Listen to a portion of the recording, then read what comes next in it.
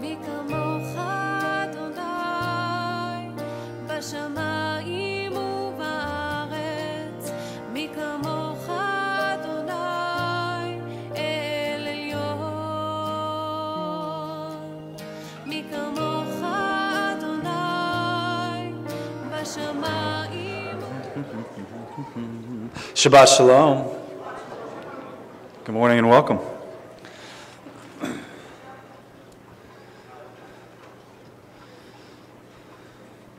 This week's parsha is Yitro, and this Torah portion begins with Jethro, Moses' father-in-law, Moses' wife, and 2 sons visiting Moses in the wilderness near Mount Sinai. After Moses told Jethro of all that God had performed for the children of Israel in Egypt, Jethro brought a burnt offering and other sacrifices to God, for he said, "Now I know that the Lord is greater than all gods." Jethro, Aaron, Moses, and the elders of Israel ate a meal in the presence of the Lord thereafter. In this parsha, we also see Jethro giving advice to Moses about delegating his responsibility, for it's too great a burden for Moses to judge the whole nation of Israel by himself. Moses listens to his father-in-law and chose able men to be officers over thousands, over hundreds, over 50s, and over tens. This parsha is also when the people of God first encounter God's face to face. 7 weeks after leaving Egypt, the people arrive at Mount Sinai. God told Moses to tell the people, "This is what you are to say to the descendants of Jacob, and what you are to tell the people of Israel. You yourselves have seen what I did to Egypt, and how I carried you on eagle's wings, and brought you to myself. Now, if you obey me fully and keep my covenant, then out of all the nations you will be my treasured possession. Although the whole earth is mine, you will be for me a kingdom of priests and a holy nation." The Lord tells Moses to have the people go and consecrate themselves and be ready the 3rd day, for the Lord will come down from Mount Sinai in sight of all the people. We then read how the Lord descends on the mountain and instructs that no one except Moses should try to go near the mountain unless they perish. In the last section of the Torah portion, we see the Lord giving the 10 commandments in the presence of all the children of Israel. God instructs Moses to tell the people, "You have seen for yourselves that I have spoken to you from heaven. Do not make any gods to be alongside me. Do not make for yourself gods of silver or gods of gold." The people remained at a distance while Moses approached the thick darkness where God was. In the Haftorah portion, it comes from Isaiah 6, and it speaks of the commissioning of Isaiah. It describes the vision that Isaiah saw with the seraphim hovering over the Lord who was seated on his throne. They cried out, "Holy, holy, holy is the Lord God Almighty. The whole earth is full of his glory." Isaiah, seeing this, cries out, "I am ruined, for I am a man of unclean lips." One of the seraphim flew to him and took a live coal from the altar and touched Isaiah's lips. He said, "This has touched your lips. Your guilt is taken away, your sin atoned for." The Haftorah ends with God giving Isaiah his commission. And finally, Brit Hadashah, the New Testament portion, comes from Acts 2 and speaks of the Feast of Shavuot, which is 7 weeks after the Passover, or the time of year that we read about in Exodus at the giving of the 10 Commandments. This event describes the infilling of the Ruach HaKodesh, the Holy Spirit, into God's people as they were gathered as one in the same place. After this event, we see Peter preaching to the large crowd that had gathered outside, where the disciples were saying, when he was done speaking about Yeshua and the prophecies that spoke of him in the Tanakh, 3,000 people accepted Yeshua and were baptized. And when we need to be mindful of these readings this week is the power of community, of what happens when we gather in the same intention, with the same mind and the same heart. How you and I have a great or direct influence over the moving of the Holy Spirit even in this place when we gather, which means we have a responsibility to come, to be prepared, to have no distractions, no unforgiven sins, and making sure that we are in tune with God before we walk through these doors. Amen? Shofarim.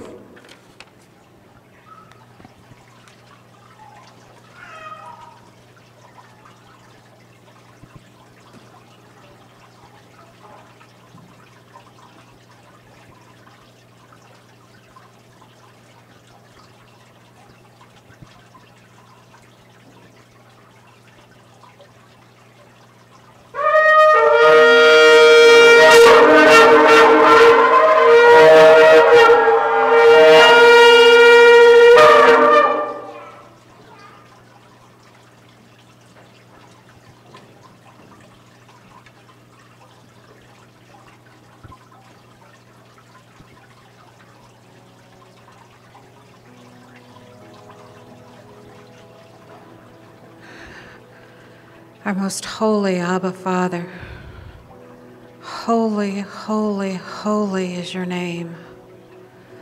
We come before you this morning, this bright Shabbat morning. Lord, we come together as your people. You've called us to come together to rest at your feet, to be obedient to your word, to listen to the sound of your voice and know that you love us. Lord, we can hear your heartbeat and your very breath. And Lord, we thank you and we praise you that you've given us this time and this place, that you've brought us together as Mishpachah to be your people, to hear of you, to learn of you, to know of you, and to know that you love us. Lord, we put aside everything that encumbers us, that weighs us down, that keeps us from hearing your voice. And Lord, we lay it at your feet and allow you to take care of it today. Lord, we praise you and we worship you. And Lord, I pray that our ears would be open and our eyes would be open to the words that are going to come forth from our rabbi today. Lord, bless him.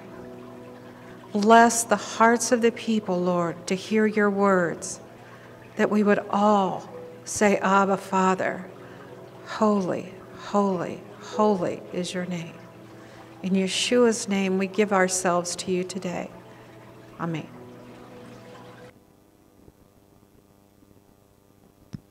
Amen, amen. Let us stand together.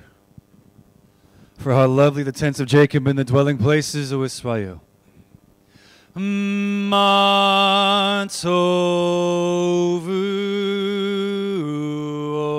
Halecha Yaakov Mishkenotze Israel Matzovu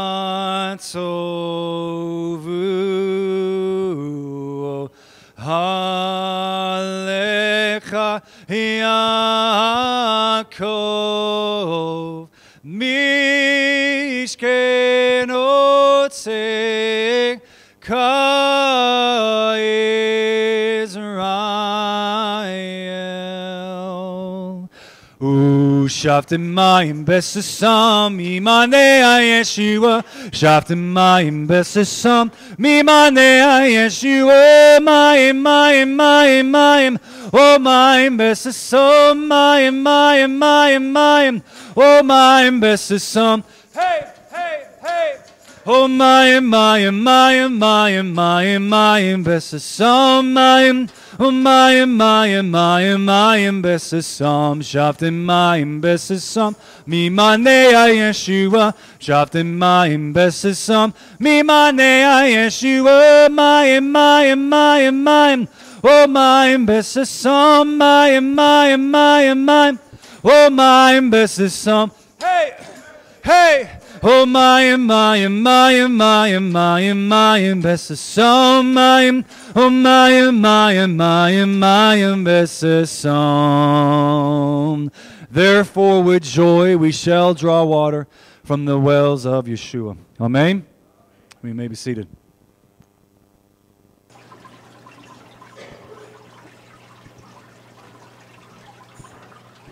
Shabbat Shalom. We begin the Sudur with the Baruch. Baruch Adonai Hamfurak. Baruch Adonai Hamfurak Leolam Va'ed. Bless the Lord, the Blessed One. Blessed is the Lord, the Blessed One, for all eternity. V'shamru v'nei Israel. The children of Israel should keep the Shabbat, observing it throughout their generations as an everlasting covenant. It is a sign between me and the children of Israel forever. For in 6 days the Lord made the heavens and the earth, and on the seventh day he rested and was refreshed. This shall come to pass, that from one new moon to another, and from one Shabbat to another, all flesh shall come to worship before me, says the Lord. The blessing of Mashiach together. Baruch atah Adonai, Eloheinu melech haolam, asher natan lanu et derech hayeshua b'Mashiach Yeshua. Amen. Blessed are you, O Lord our God, King of the universe, who has given us the way of salvation in Messiah Yeshua. Amen. Please stand for the Shema.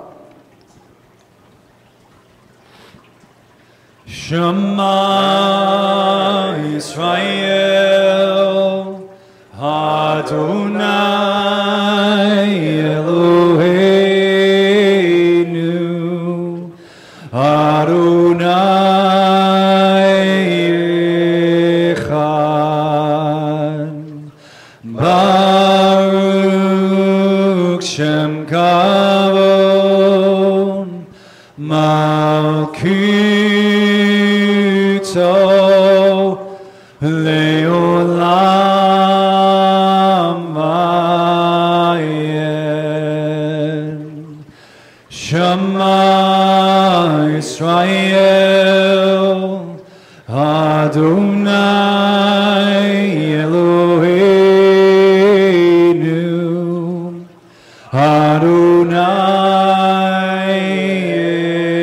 Echad, Baruch Shem Kavod, Malkito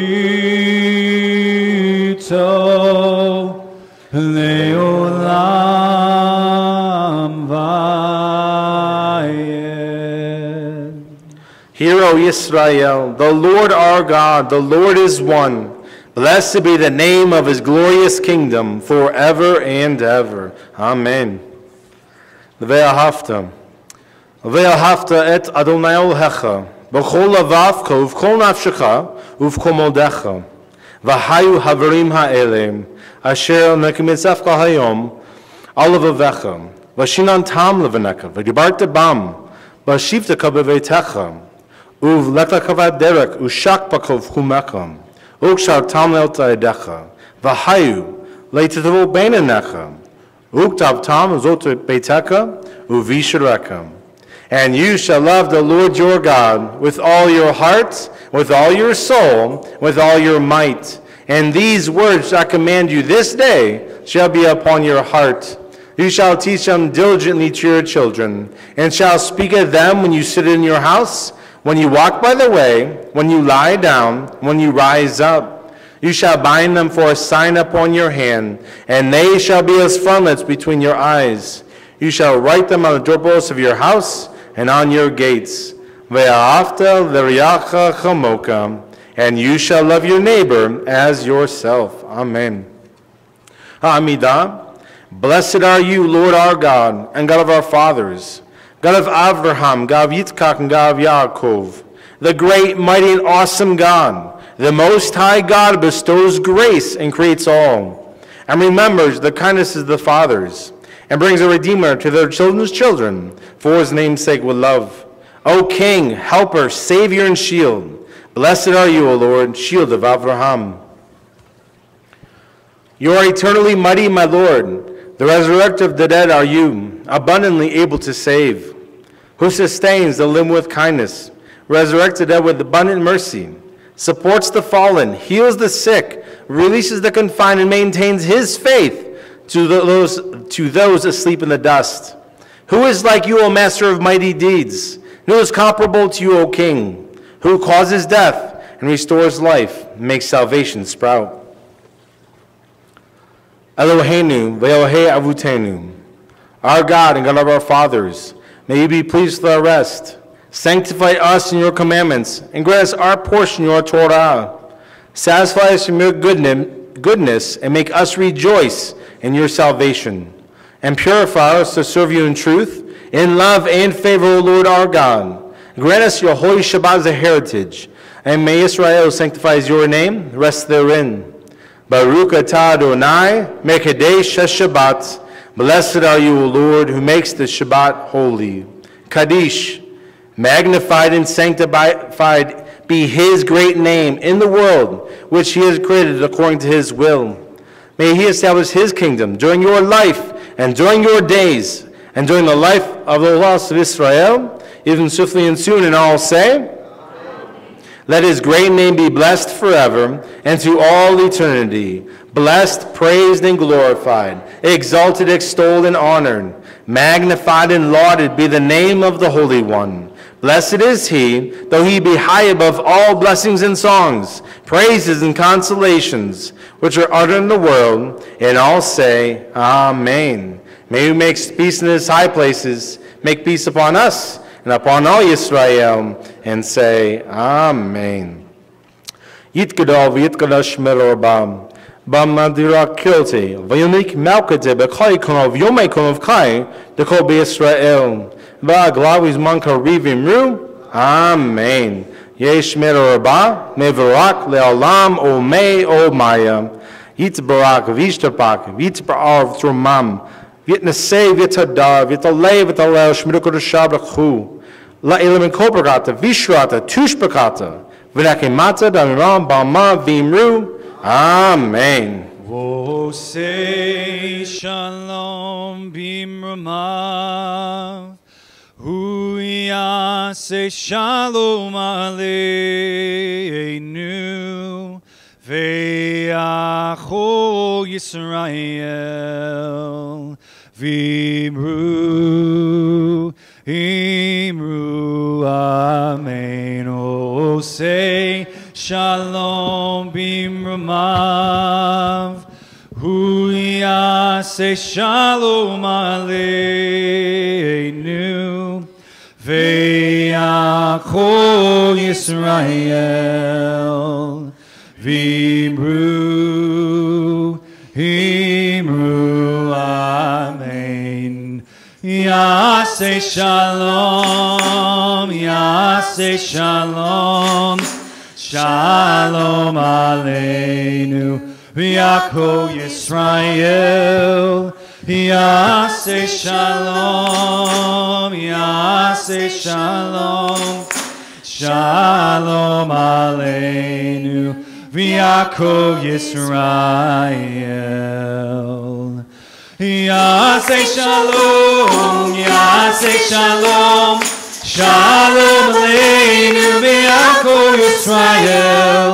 Yaseh Shalom, Yaseh Shalom, Shalom Aleinu, V'yakol Yisrael.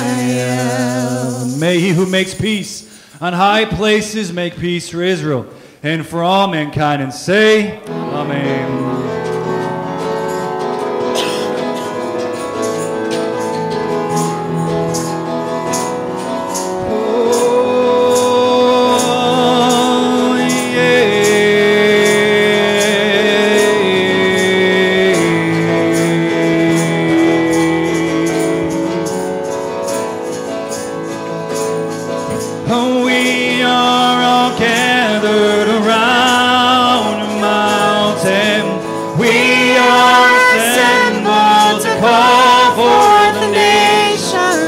Usher in your presence, release your anointing.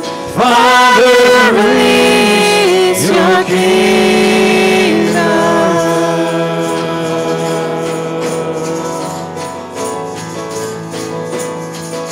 Awaken the heavens, standing before you. Pour out your glory on us.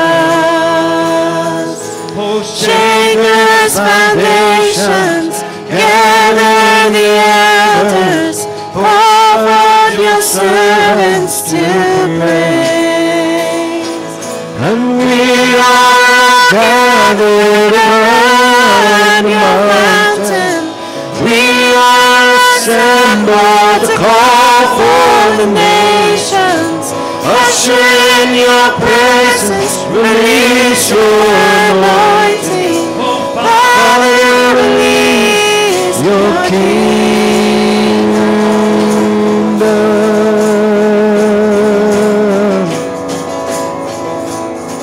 Our hearts are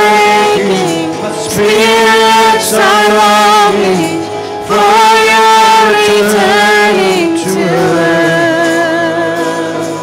Oh, shake earth's foundations, gather the elders, pour out your servants to praise. We are gathered around your mountain. We are assembled to call for the nations. Usher in your presence, release your anointing. Oh, Father, release your kingdom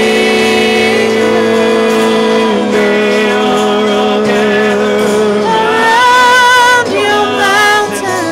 We are assembled to call for the nations. Usher in your presence, release your anointing. Father, release your kingdom. The time is approaching, and the lion is waking. The harvest is ready. Send forth your army.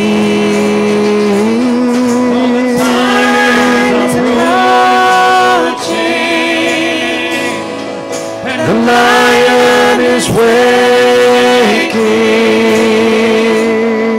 The harvest is ready.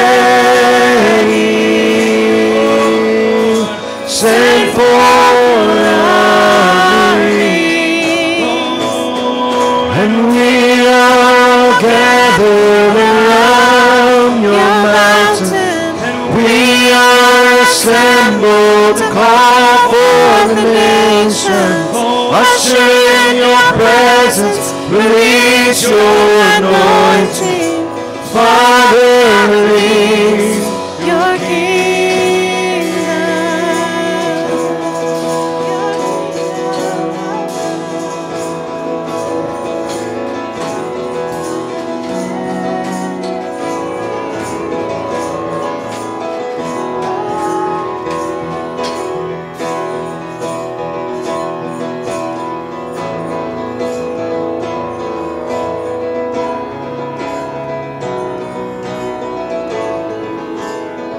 Oh, he is our faithful Father, calling us out of the dark. Oh, night cannot whisper away what he said in the night. He is our firm foundation, our anchor won't be moved. Oh, storms may collide, but my soul is on fire. Oh, and listen to the sound of power on our lips.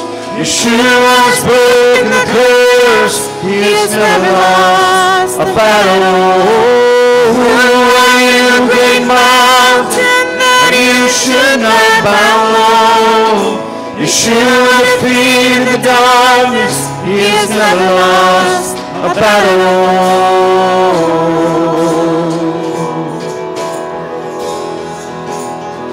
Oh, he is the only healer. His love will never fail. All my belief is to defeat every lie. He is a strong high tower. Fear will not find me there. I come alive with his promise inside of me. Oh, and listen to the sound of power on our lips. Yeshua's broken the curse. He has never lost a battle. Oh, who are you, great mountain, that you should not bow low? Yeshua defeated the darkness. He has never lost a battle.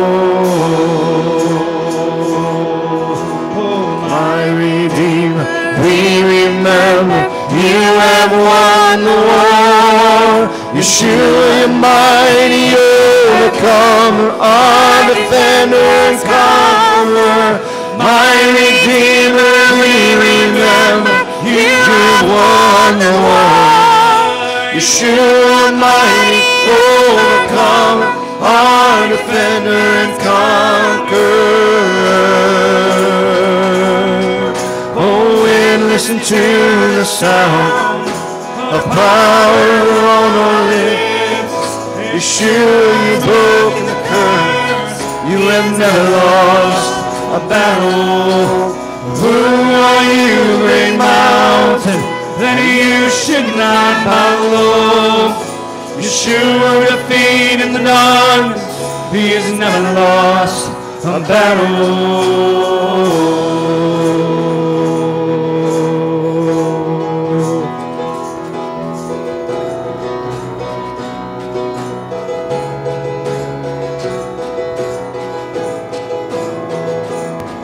And all that is within me, Lord, I bless your holy name. I live my life to worship you alone. Oh, you brought me out of darkness and to your glorious light. Forever I will sing of your great love. Forever I will sing of your great love. I love to see you glorified, see you lifted high. I yearn to see your nations bow their knee. And you alone, Yeshua, who can cause the coldest heart to find your love and everlasting peace. To find your love and everlasting peace. Oh, holy, holy, holy are you, Lord. Holy, holy, holy are you,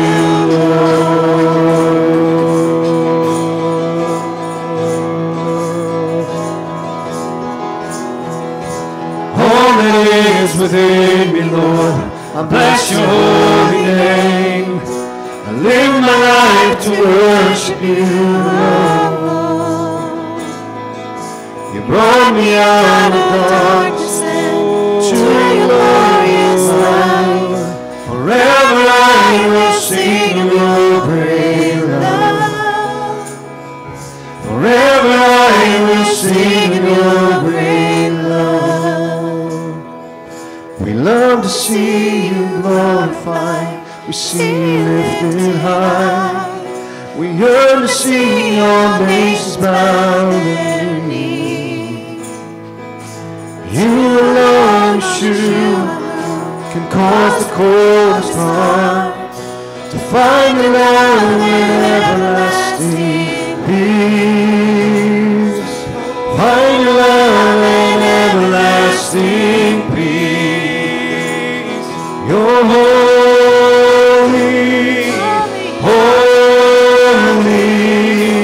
holy are you, Lord.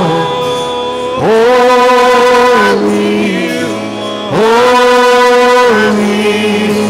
holy are you, Lord. Holy,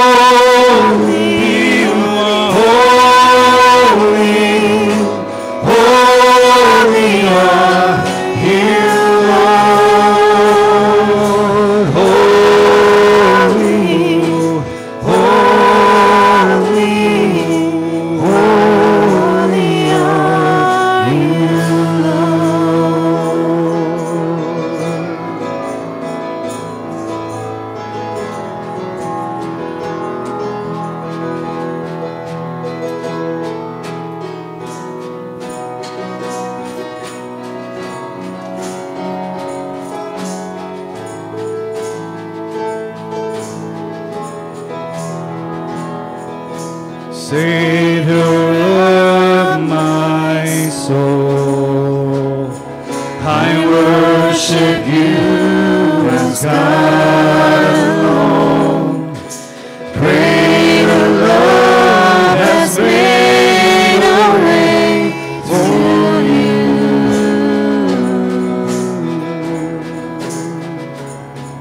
And I could not forget the moment I in faith confess, for my sin you died and rose again. Open my eyes, I want to see your glory, your glory, Lord. Open my ears, I want to be closer and closer to you. Open my eyes, I want to see your glory, your glory, Lord. Open my ears, I want to be closer and closer to you. Here I am again. I find my strength in drawing near, and you have heard the desperate cries in me. Oh, open my eyes, I want to see your glory, your glory, Lord. Open my ears, I want to be closer and closer to you. Open my eyes, I want to see glory, glory, Lord. Open my ears, I want to be closer and closer to you. I wait on you, my God. I know the voice of truth. In quietness I am in awe, and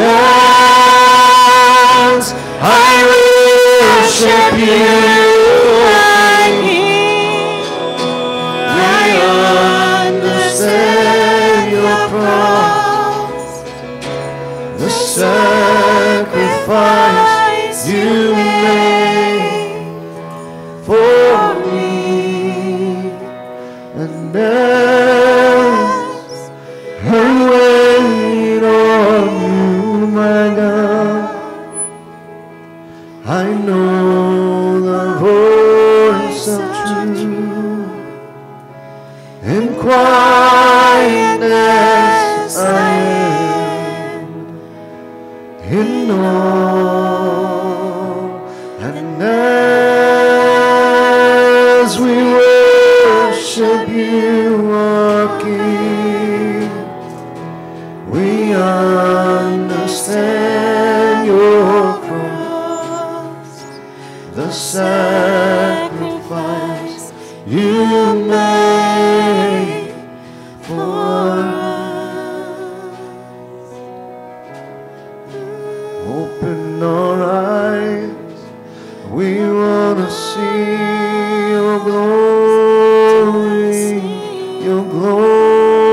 Lord.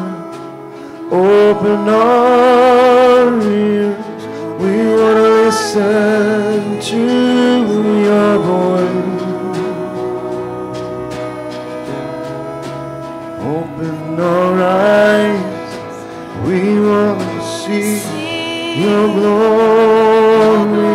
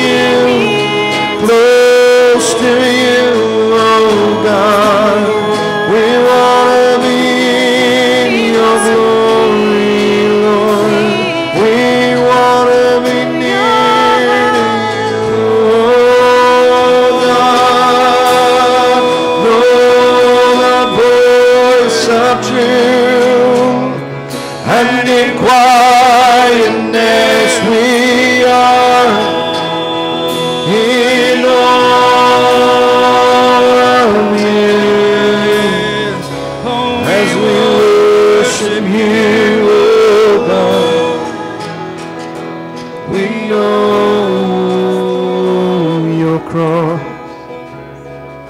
We know your sacrifice. We know your voice as we listen in your glory, in your glory.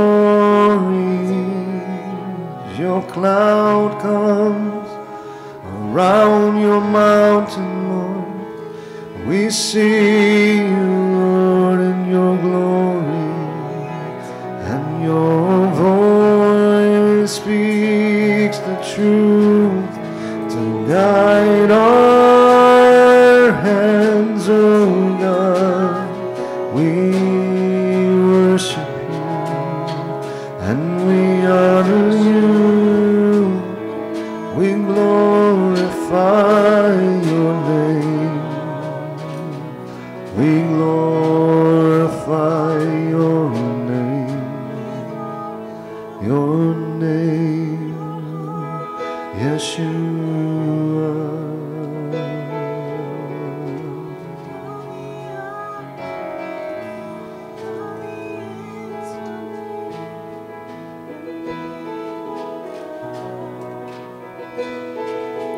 Lord, we honor you today. Thank you for this Shabbat.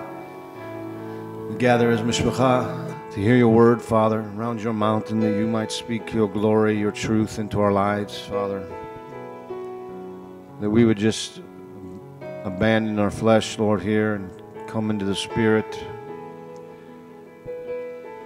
to give you the honor and glory that you're due today, on this day, this Shabbat day, that you have given us, that we might rest and be with you, to be refreshed, refilled, recharged, become a new man.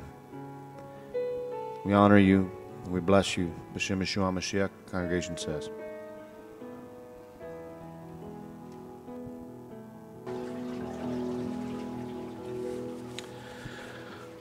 Vayhi ben Soah Ha'aron. When the ark would travel, Moshe would say, "Arise, Lord, let your enemies be scattered. Let them that hate you flee from you, for out of Zion shall go forth the Torah and the word of the Lord from Yerushalayim. Blessed be he who in his holiness gave the Torah to his people, Yisrael.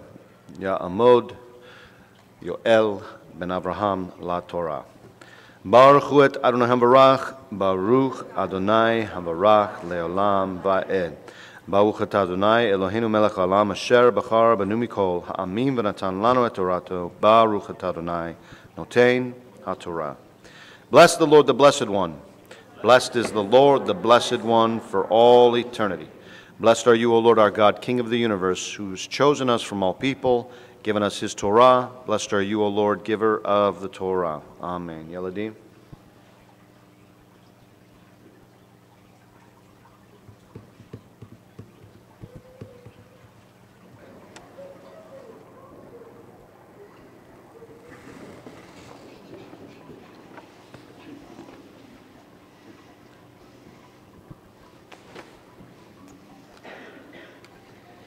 So this is the time in which we invite Hayeladim up front, and we pray a weekly blessing over them. But first we say, Boker Tov, Yeladim. Let us pray. We thank you, O Lord, for these blessed children and the families that they represent.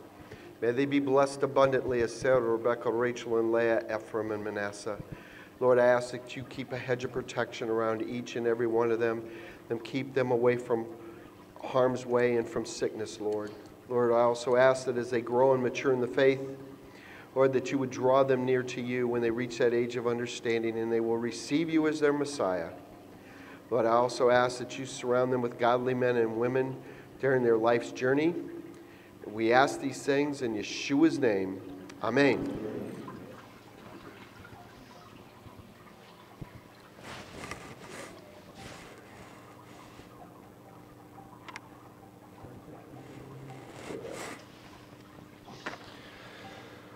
וישמע יתרו, כהן מדיין, חותן משה, את כל אשר עשה אלוהים למשה ולישראל. עמו כי הוציא אדוני את ישראל ממצרים. ויקח יתרו חותן משה את ציפורה אשת משה אחר, שלוחיה ואת שני בניה, אשר שם האחד גרשום, כי אמר גר הייתי בארץ נקריה.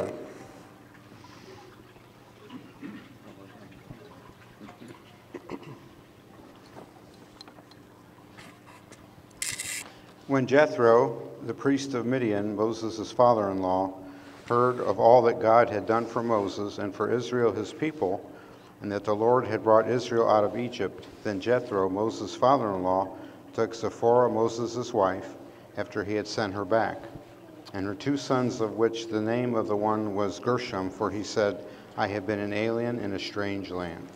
Amen. ברוך אתה אדוני אלוהינו מלך העולם אשר נתן לנו תורת אמת וחיי עולם נטע בתוכנו ברוך אתה אדוני נותן התורה. Blessed are you, O Lord our God, King of the universe, who gave us the Torah of truth and has planted eternal life within us. Blessed are you, O Lord, giver of the Torah. וזאת התורה אשר שם משה לפני בני ישראל על פירנai ביד Moshe. And this is the Torah that Moses placed before the children of Israel at the command of the Lord through Moses' hand.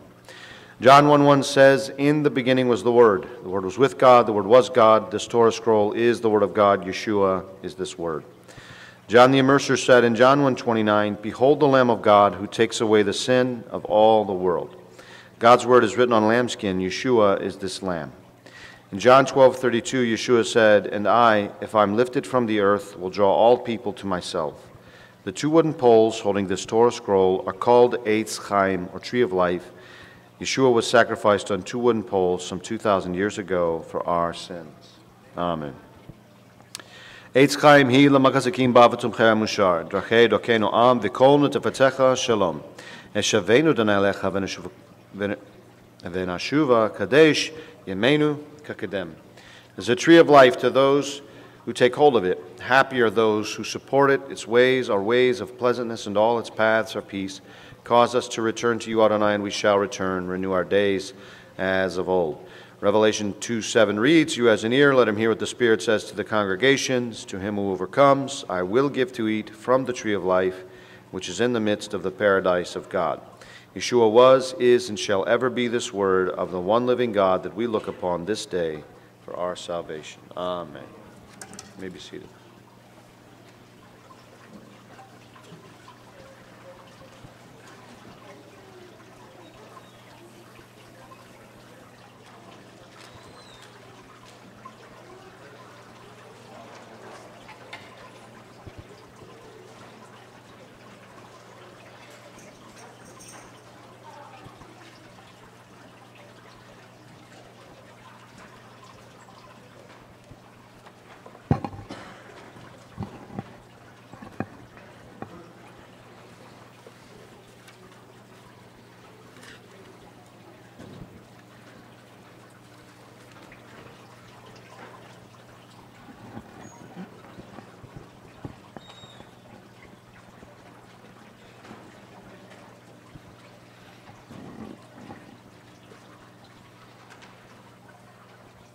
Shabbat Shalom, everyone.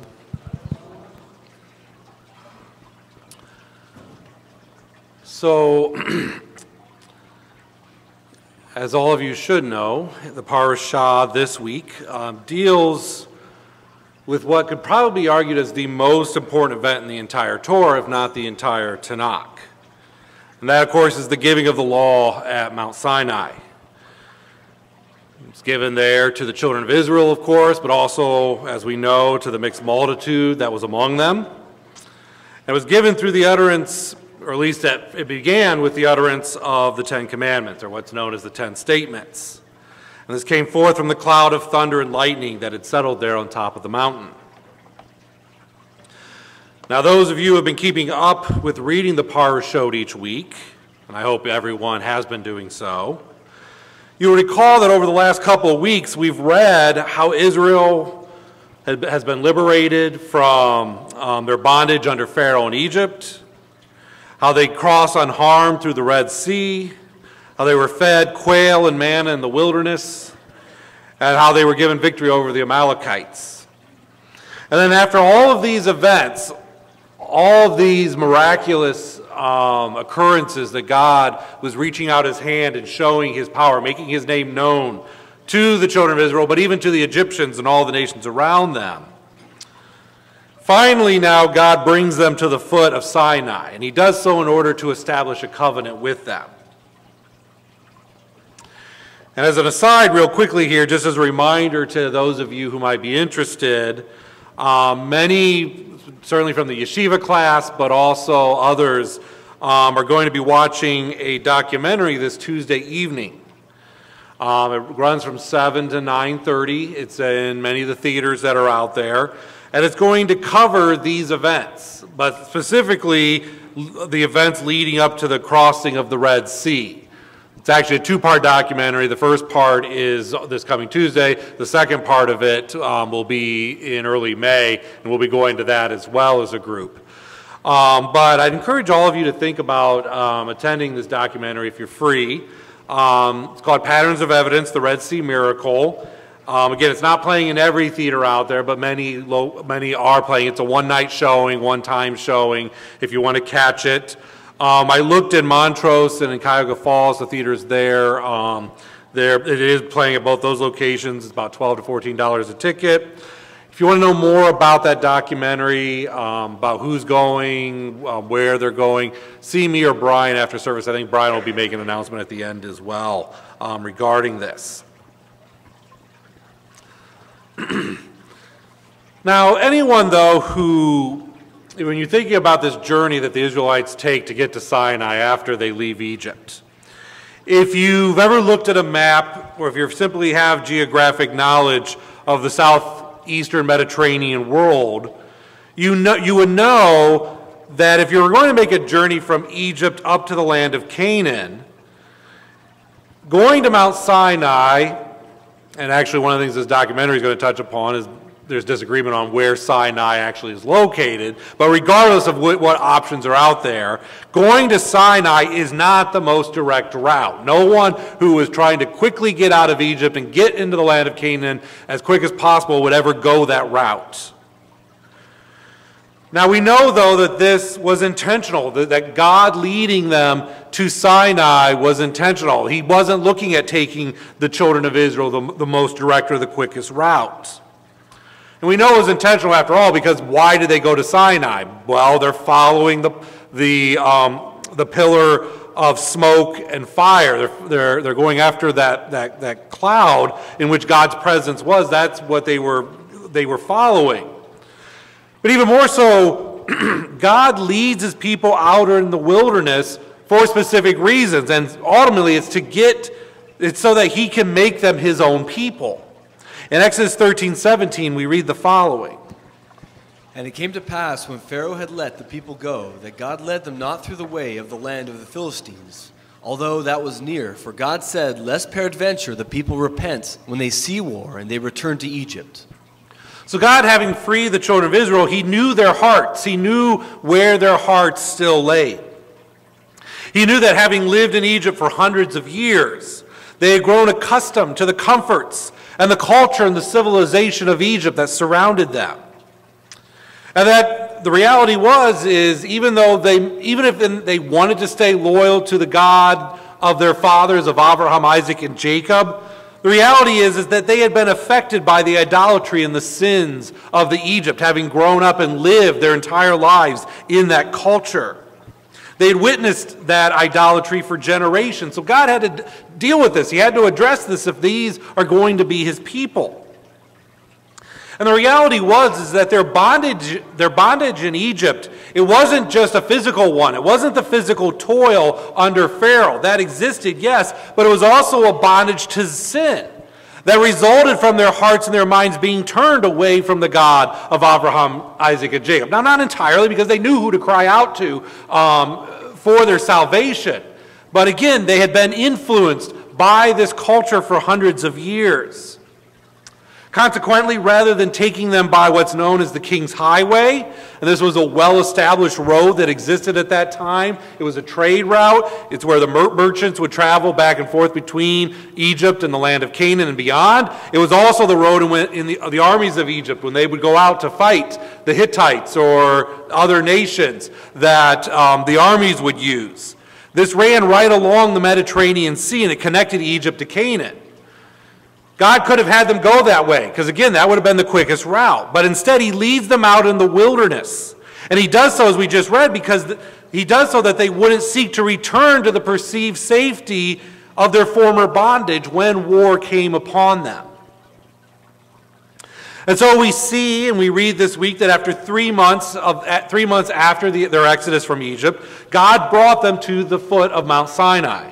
Exodus 19, 1 through 2 reads, In the 3rd month, when the children of Israel were gone forth out of the land of Egypt, the same day came they into the wilderness of Sinai. For they were departed from Rephidim, and were come to the desert of Sinai, and had pitched in the wilderness, and there Israel camped before the mount. So having brought the children of Israel here to Sinai, God then seeks to make a covenant with them. Now the question is, what was the purpose for establishing another covenant with Israel? And it's important that we realize this is a second covenant that God is establishing with them, because after all, the Israelites being the children of the promise, they still had the covenant with Abraham. They already had a covenant with God. This covenant was given to Abraham, and then, as we read through Genesis, it passes to Isaac, it then passes to Jacob, and then ultimately it passes to all 12 sons of Jacob. And it's the covenant that we heard of when Abraham was first called out in Genesis 12, 2 through 3. And I will make thee a great nation, and I will bless thee, and make thy name great, and thou shalt be a blessing, and I will bless them that bless thee, and curse him that curseth thee. And in thee shall all the families of the earth be blessed. And this same covenant made with Abraham was further elaborated in Genesis 17, 4 through 13. As for me, behold, my covenant is with thee, and thou shalt be a father of many nations. Neither shall thy name any more be called Abram, but thy name shall be called Avraham. For a father of many nations have I made thee, and I will make thee exceedingly fruitful, and I will make nations of thee, and kings shall come out of thee. And I will establish my covenant between me and thee, and thy seed after thee, in their generations, for an everlasting covenant, to be God unto thee, and to thy seed after thee. And I will give unto thee and to thy seed after thee the land wherein thou art a stranger, all the land of Canaan, for an everlasting possession. And I will be their God. And God said unto Abraham, Thou shalt keep my covenant, therefore, thou and thy seed after thee in their generations. This is my covenant which ye shall keep between me and you, and thy seed after thee. Every man-child among you shall be circumcised, and ye shall circumcise the flesh of your foreskin, and it shall be a token of the covenant betwixt me and you. And he that is 8 days old shall be circumcised among you, every man-child in your generations, he that is born in the house or bought with money of any stranger, which is not of thy seed. He that is born in thy house, and he that is bought with thy money, must needs be circumcised. And my covenant shall be in your flesh for an everlasting covenant. So from what we just read, we see there's 3 components to this Abrahamic covenant that the children of Israel still held. First of all, God had promised that Abraham would be the father of many nations, and he would be the father of a great nation. And the children of Israel are that great nation. Secondly, God promised the land of Canaan to be given to Abraham and his descendants. And again, not just every single descendant of Abraham, but specifically the ones that passed through Isaac and Jacob and then Jacob's sons. And then third, that God promised that all nations would be blessed through Abraham, and ultimately the seed of Abraham, which we know to be the Mashiach. So we have these 3 promises here that the children of Israel brought out of Egypt still have. They already have these 3 promises given to them. And I think most importantly is understanding they had the promise of the land already there. This new covenant that God would be making with them had nothing to do with the land. Now, certainly in this new covenant, we'll see that there's conditions about whether they could stay in that land that God had promised them or not, or would they be disciplined and punished if they broke that covenant that God was about to establish with them. But the promise of the land itself was already there. Now, of course, not only do we have these three promises, but we also have to remember the Abrahamic covenant was unconditional, meaning it was a promise of inheritance that couldn't be taken away. It didn't depend on Abraham or any of his descendants fulfilling certain terms or conditions of that covenant. And even though, as we read there in Genesis 17, we see that there was a command by God to have all males circumcised who were brought in under the covenant, whether that be through birth or it be through becoming attached to, ultimately, the house of Abraham. We see, though, this commandment of male circumcision, it's to be a sign of the covenant. It's not that the covenant was dependent upon it. It's not a condition of the covenant. It's merely a sign of the covenant that God had made with them. And we just heard this in Genesis 17:11, where God even calls that command of the circumcision as a token, or some translations may say a sign of the covenant, there in Genesis 17:11. Now, centuries, millennia later, Rav Shaul, the Apostle Paul, would further explain this command of the circumcision being a sign of that covenant. Romans 4:2-12 says, For if Abraham were justified by works, he hath whereof to glory, but not before God. For what saith the Scripture? Abraham believed God, and it was accounted unto him for righteousness. Now to him that worketh is the reward not reckoned of grace, but of debt. But to him that worketh not, but believeth on him that justifieth the ungodly, his faith is counted for righteousness. Even as David also describeth the blessedness of the man, unto whom God imputeth righteousness without works, saying, Blessed are they whose iniquities are forgiven, whose sins are covered. Blessed is the man to whom the Lord will not impute sin. Cometh this blessedness upon the circumcision only, or upon the uncircumcision also? For we say that faith is reckoned to Abraham for righteousness. How was it reckoned? When he was in circumcision or in uncircumcision? Not in circumcision, but in uncircumcision. And he received the sign of circumcision, a seal of righteousness of the faith which he had yet been uncircumcised, that he might be the father of all them that believe, though they be not circumcised, that righteousness might be imputed unto them also. And the father of circumcision to them who are not of the circumcision only, but also walk in the steps of the faith of our father Abraham, which he hath been yet uncircumcised. So Paul makes it clear here that these promises of God, these three promises that were given through this covenant that he made with Abraham, they did not depend on the act of circumcision. Rather, the covenant was given as a result of Abraham's faith in God, which was then counted to him as righteousness. This command of circumcision came only after that covenant had been made already with Abraham. It served only as a sign or a token of the righteous faith in God's promises that Abraham had already and was already demonstrating in his life. And likewise, for the Israelites at Sinai, for the followers of Yeshua in the first century whom Paul is addressing, and for those of us here today, those of us who trust in the righteous faith and the promises of God, mediated to us through Yeshua, this covenant remains with us unconditionally. Therefore, we can say with confidence that God's covenant with Abraham remained with the children of Israel, whom he had freed from Egypt and now who stood at the foot of Sinai. So despite their time in Egypt as the servants of Pharaoh, and as I'm going to build and show, also becoming servants of sin, despite that, they still have this covenant with God and they still have the promises of God. And we can see further this unconditional covenant remained with Israel in the words that Moshe himself spoke in Exodus 6:2-8. And God spake unto Moses and said unto him, I am the Lord, and I appeared unto Abraham, unto Isaac, and unto Jacob by the name of God Almighty, but by my name Jehovah was I not known to them. And I have also established my covenant with them to give them the land of Canaan, the land of their pilgrimage, wherein they were strangers. And I have also heard the groanings of the children of Israel, whom the Egyptians kept or keep in bondage. And I have remembered my covenant. Wherefore say unto the children of Israel, I am the Lord, and I will bring you out from under the burdens of the Egyptians. And I will rid you out of their bondage, and I will redeem you with a stretched out arm, and with great judgments. And I will take you to me for a people, and I will be to you a God. And ye shall know that I am the Lord your God, which bringeth you out from under the burdens of the Egyptians. And I will bring you into the land concerning which I did swear to give to Abraham, to Isaac, and to Jacob, and I will give it to you for an heritage. I am the Lord.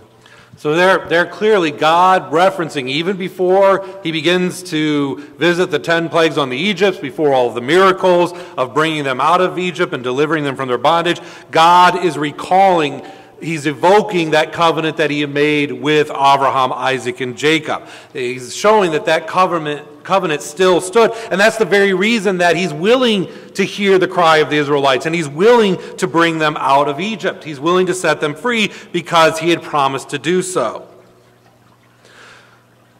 So if the Abrahamic covenant remained with Israel, we then have to ask ourselves, what is the purpose of this new covenant that God's making with them at Sinai? Why do we need the Mosaic covenant?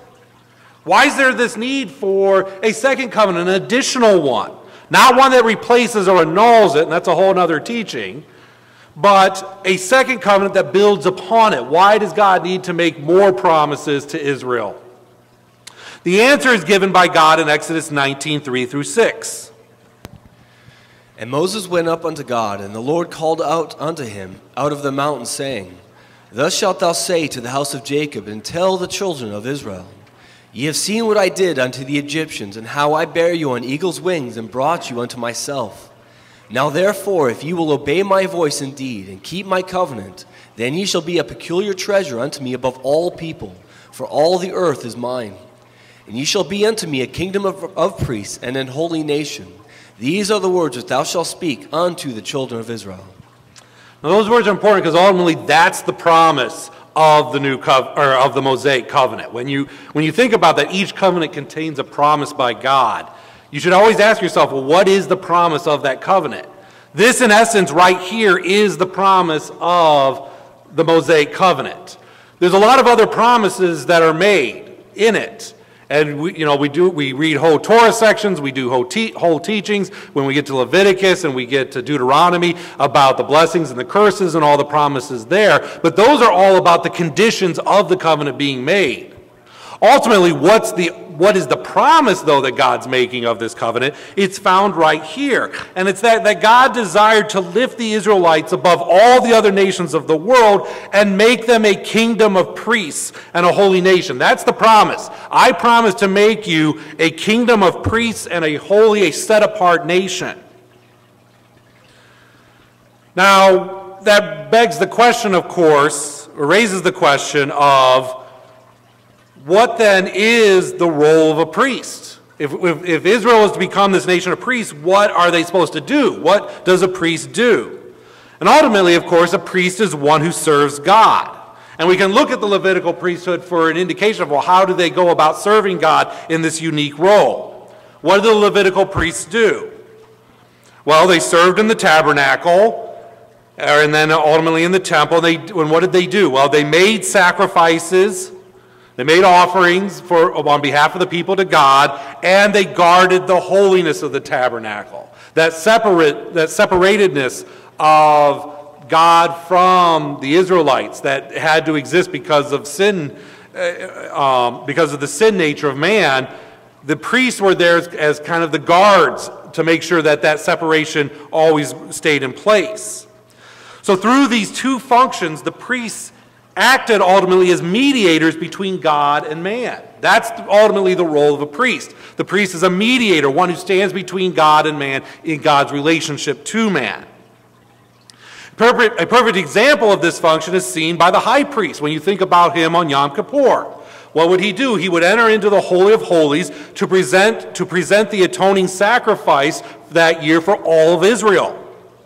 Adorning the priestly garments, which were filled with physical representations of Israel. Think of like the breastplate and the 12 stones, one for each tribe of Israel. He goes into the presence of God on behalf of the entire nation. Essentially, he stands before God as Israel on that day in order to seek an atonement for the sins.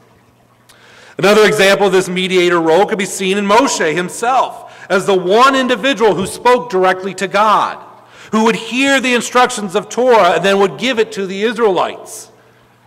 We're going to read some verses here in a bit. The Israelites could not hear directly from God. They were too terrified of his voice. They cried out, "We are going to die because we hear his voice." They needed that mediator between God and themselves in order to be able to hear what God's instructions were. This has also played out, this role of mediator, when the Israelites would bring before the priests their most difficult disagreements.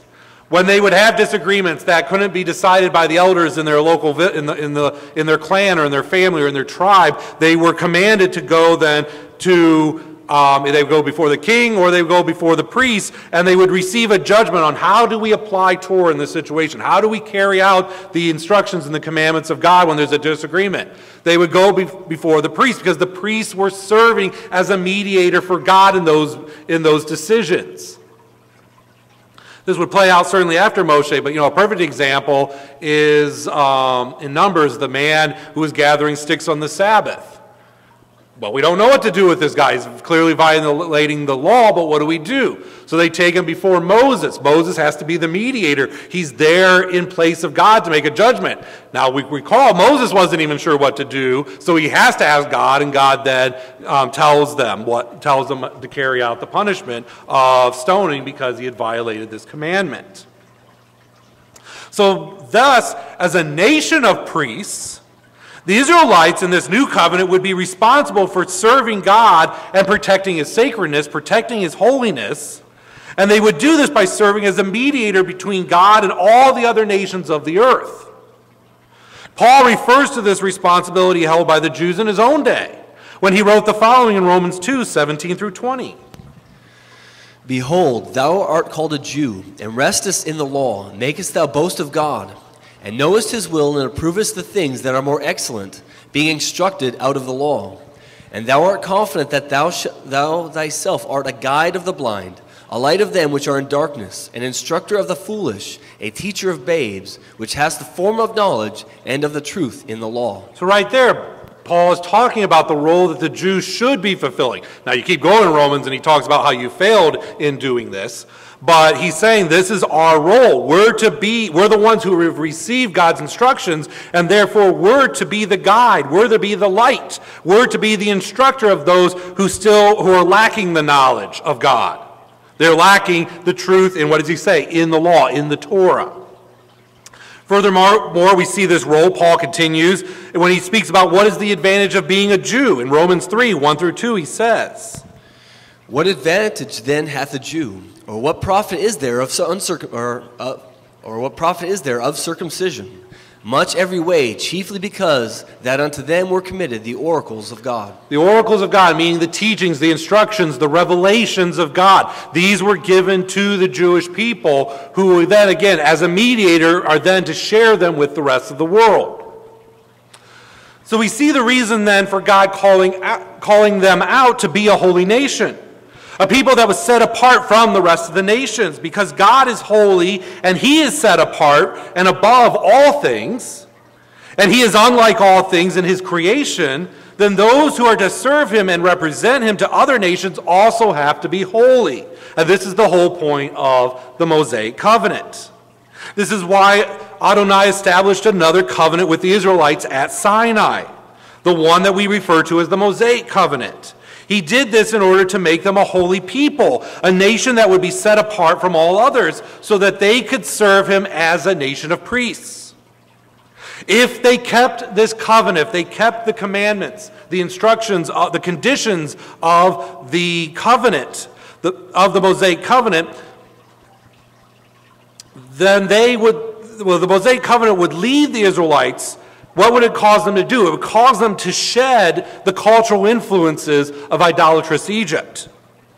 Again, they've lived there for hundreds of years. They've been influenced by their thoughts and their manners. If you doubt whether they have or not, the golden calf is a perfect example. What do they go back to when all of a sudden they feel lost and we're disconnected? We've lost Moses. He's gone up the mountain. We don't know what happened to him. They're thinking he's dead. And so what do? Well, automatically they acknowledge the God of Abraham and Isaac is the one who freed him, but let's create this golden calf so we have a physical representation of that God. They go back to those influences. This is what's there. So the covenant here that God now begins to make with the Israelites is, again, it's to cause them to shed, it's to pull off, to peel off these influences, these thoughts, these manners of Egypt, of the world. It would also protect them then against the influence from the wicked and idolatrous nations that were in the land of Canaan, which they were going to go up and occupy. Throughout their generations, the law would keep them as a holy people, shielded from Egyptian, Canaanite, Assyrian, Babylonian, Persian, Greek, and Roman influences. At least that's what it was supposed to do. And this is why the Torah is often envisioned as a fence. It keeps the sins of the other nations outside of God's holy people, while also keeping his people from wandering into such sin. The need for such a covenant, one that would purify and then separate the children of Israel as a holy people, can be seen by the instructions of God to Moshe regarding the children of Israel and their response to Adonai's presence on the mountain. First, God commanded the Israelites to prepare themselves for 3 days. Exodus 19, 9 through 11 and 14, 15 reads, And the Lord said unto Moses, Lo, I come unto thee in a thick cloud, that the people may hear when I speak with thee, and believe thee forever. And Moses told the words of the people unto the Lord. And the Lord said unto Moses, Go unto the people, and sanctify them today and tomorrow, and let them wash their clothes, and be ready against the 3rd day, for the 3rd day the Lord will come down in the sight of all the people upon Mount Sinai. And Moses went down from the mount unto the people, and sanctified the people, and they washed their clothes. And he said unto the people, Be ready against the 3rd day, come not at your wives.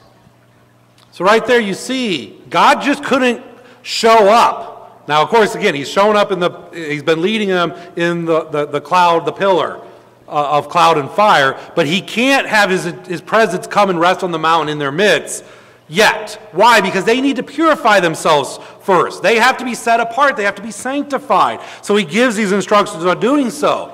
But even despite taking 3 days to sanctify themselves, washing themselves, abstaining from certain activities and so on to purify themselves, God still goes further and instructs the Israelites not to touch the mountain, because if they do so when his presence is there in the cloud, they're going to die. Exodus 19, 12 to 13 says, And thou shalt set bounds unto the people round about, saying, Take heed to yourselves that ye go not up into the mount, or touch the border of it. Whosoever toucheth the mount shall be surely put to death. There shall not a hand touch it, but he shall surely be stoned or shot through. Whether it be beast or man, it shall not live. When the trumpet soundeth long, they shall come up unto the mount. Now again, when you read this, keep in mind what I was talking about just a little bit ago. These are the children of the promise. These are the children who already have a covenant with God through Abraham. But yet, despite still being in covenant with them, they still have to go through a process of sanctification, and they still have to keep a certain distance from them, between themselves and God, because of their impurity. It's shown here that they are in need of sanctification before God's presence can come and be among them. They're considered unworthy of touching the mountain. As such, how could such a people, if this is the case, how could such a people serve as a nation of priests then, who would be the ones responsible for guarding the sacredness of God and acting as his mediator between God and the nations? This is why another covenant is necessary. They were in need of a law, they were in need of instruction that would keep them separate from the other nations, who were filled with idolatry and sin. And even more to the heart of the matter, they were in need of a law that would keep them separated from man's nature to sin, which resided in each and every one of them. They needed a law that would protect them against choosing to follow the Yetzer Hara, and that would instruct them and guide them on how to choose the Yetzer HaTov. The presence of sin resided in the Israelites because even though they're the children of Abraham and they have a covenant with God, they're also the children of Adam. Paul discusses this very issue in Romans 5, 12 through 15. Wherefore, as by one man sin entered into the world, and death by sin, and so death passed upon all men, for that all have sinned. For until the law, sin was in the world, but sin was not imputed when there is no law. Nevertheless, death reigned from Adam to Moses, even over them that had not sinned, after the similitude of Adam's transgressions, who was the figure of him that was to come. But not as the offense, so also is the free gift. For if through the offense of one many be dead, much more the grace of God, and by the gift of grace, which is by one man, Jesus Christ, hath abounded unto many. So what Paul is showing us here is that before the giving of the law at Sinai, sin existed in the world because of Adam's transgression against God's commandment to not eat of the tree of knowledge of good and evil. And with the entrance of sin, when that transgression occurred, when sin entered in, also death entered into the world as well. And what's important for today's message is that Paul acknowledges that even though death reigned over all from Adam to Moses, so from Adam's transgression up until the giving of the law of Moses, death reigned. But he says sin was not imputed or charged against man. So he still had to pay the penalty, but there isn't this charging of sin against man. In other words, all of mankind sinned before the law, and they had to pay the penalty of that sin, which is death, but sin was not accounted for because there was no law to show them what sin was. In essence, there was an ignorance. We were sinning in ignorance.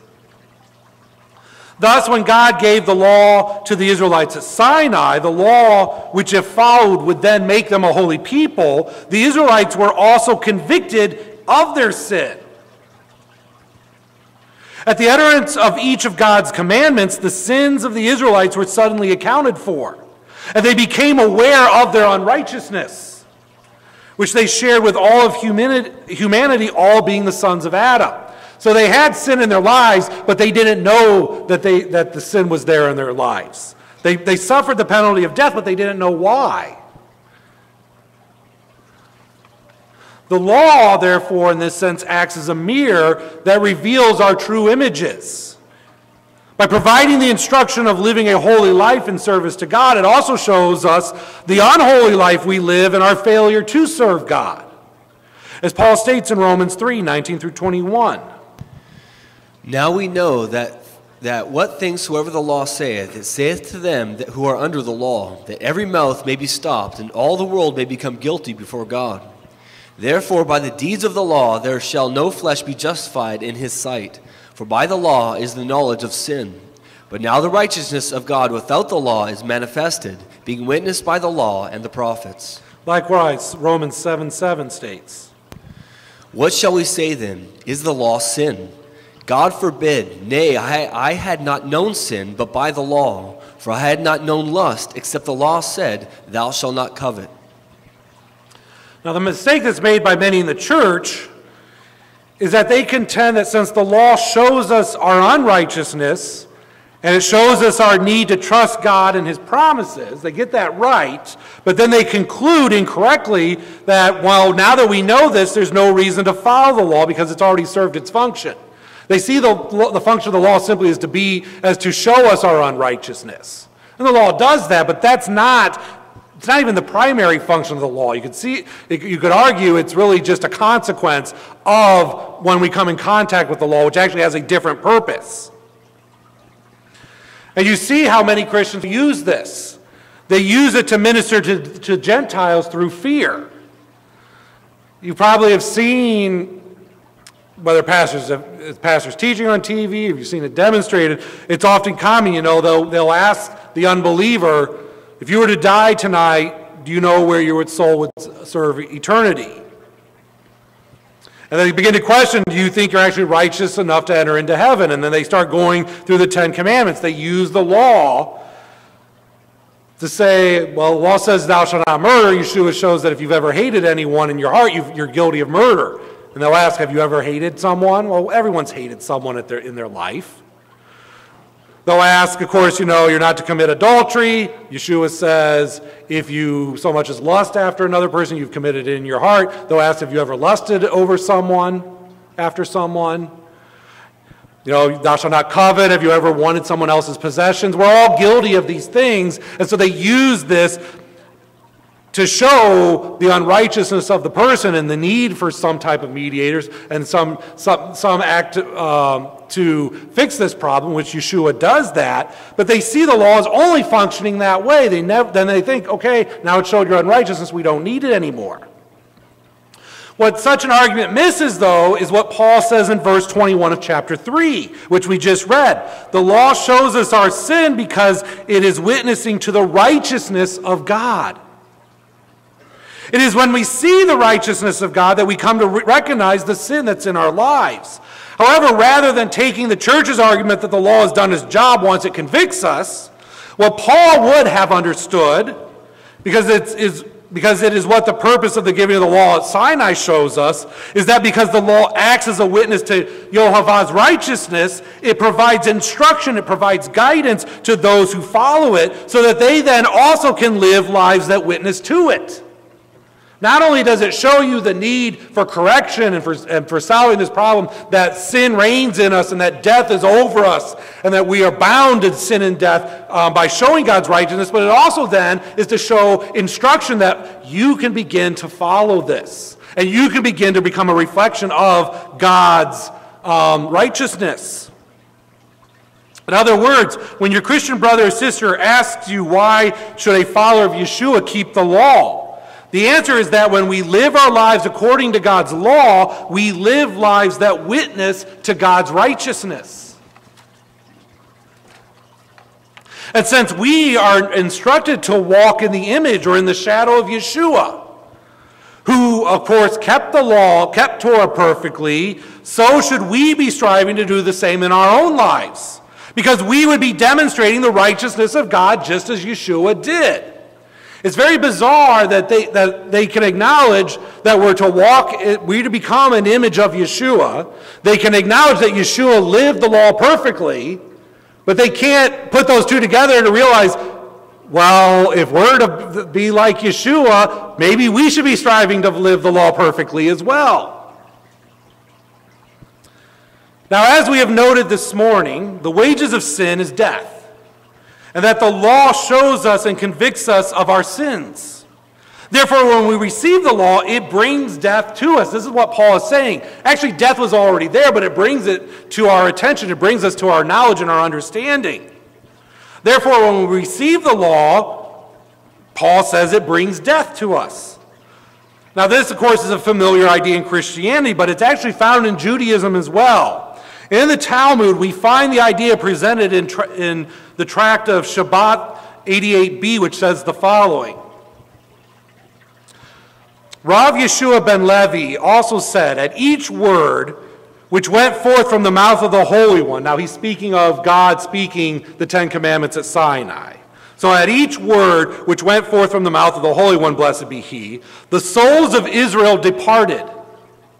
For it is said, my soul went forth when he spake. But since their souls departed at the first word, how could they receive the second word? So when the first commandment came, if their souls departed, meaning they died, that's what he's saying, well, how could they receive the second commandment? He continues, he brought down the dew with which he will resurrect the dead and revive them. As it is said, thou, O God, didst send a plentiful rain, thou didst confirm thy inheritance when it was weary.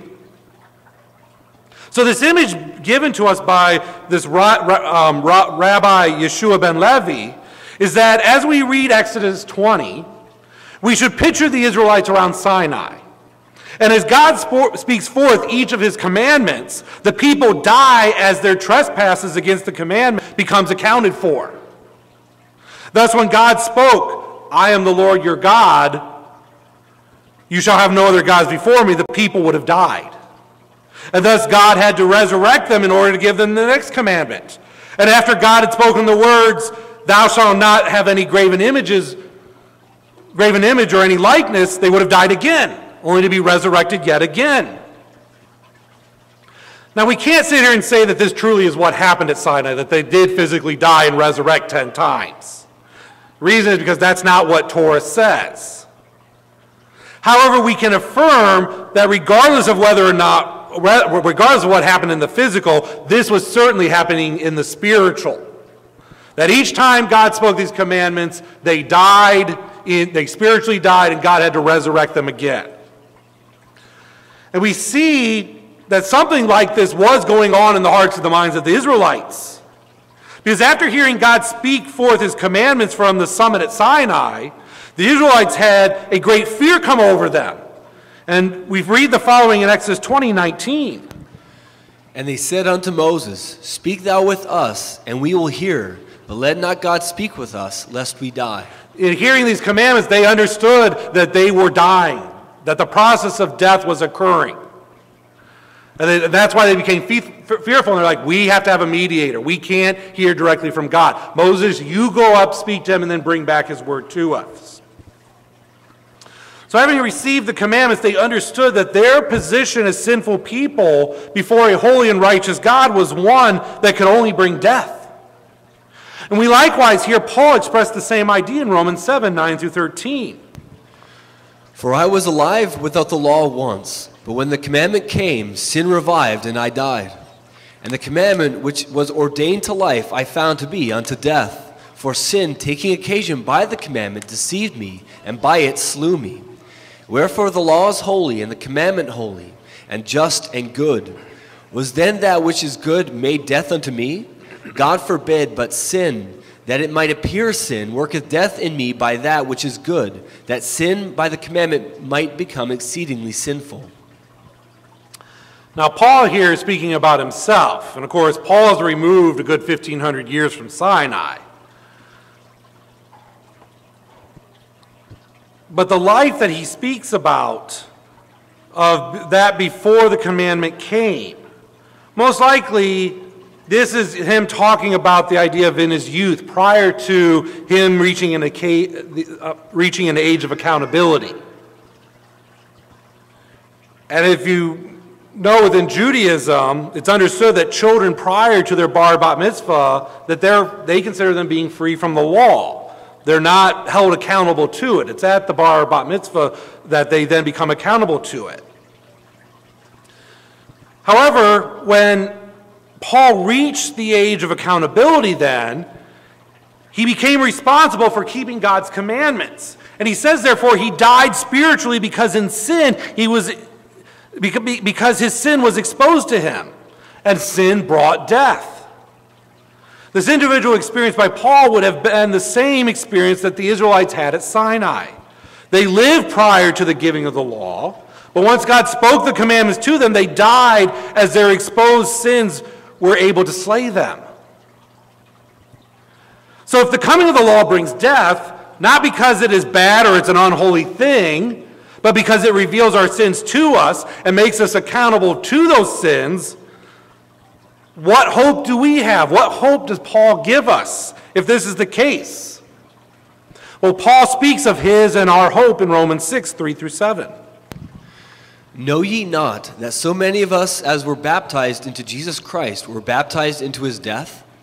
Therefore we are buried with him by baptism into death, that like as Christ was raised up from the dead by the glory of the Father, even so we also should walk in newness of life. For if we have been planted together in the likeness of his death, we shall be also in the likeness of his resurrection. Knowing this, that our old man is crucified with him, that the body of sin might be destroyed, that henceforth we should not serve sin, for he that is dead is freed from sin. When Paul speaks here of the old man being crucified, he's referring to our likeness to Adam, and that we have sinned and brought death upon us as a result of the transgression.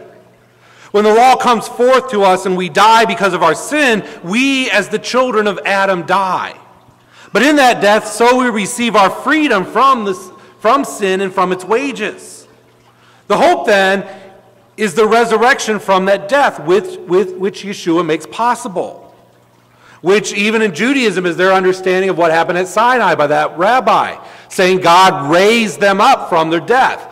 Our hope has to rely entirely in God and God's mercy that there will be a resurrection from this death, the death that occurs because of being in the image of Adam.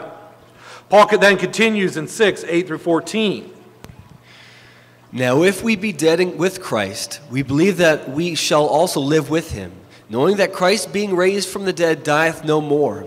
Death hath no more dominion over him. For in that he died unto sin once, but in that he liveth unto God. Likewise reckon ye also yourselves to be dead indeed unto sin, but alive unto God through Jesus Christ our Lord. Let not sin therefore reign in your mortal bodies, that ye should obey it in the lust thereof. Neither yield your members as instruments of unrighteousness unto sin, but yield yourselves unto God as those that are alive from the dead, and your members as instruments of righteousness unto God. For sin shall not have dominion over you, for ye are not under the law, but under grace. And here again is where today's church gets things wrong. Believing the statement that we are under grace and not under the law means that we no longer have to follow the law. We no longer have to be concerned with it.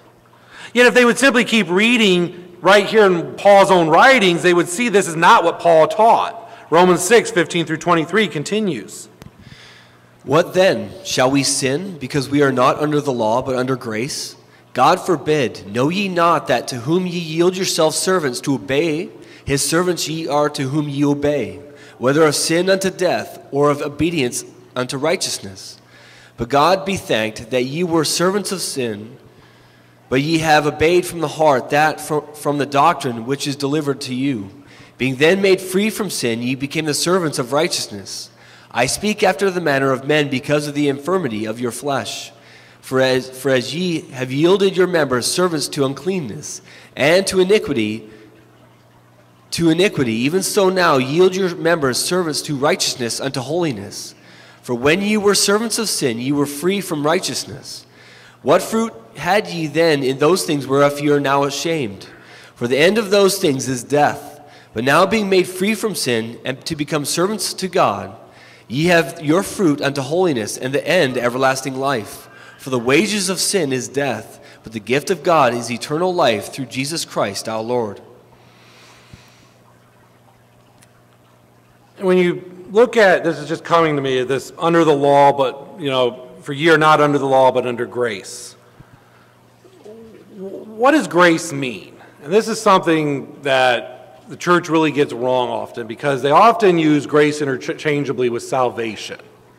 But grace doesn't mean salvation. We receive salvation because of God's grace.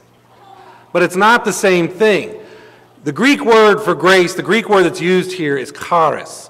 Charis means favor.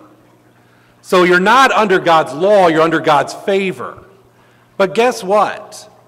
The Israelites, as I hope I showed this morning, the Israelites were already under God's favor when he brought them to Sinai. They had God's favor because that's the very reason he freed them from their bondage in Egypt. They had God's favor because, as we showed, they were already under the Abrahamic covenant. They have God's favor because of Abraham.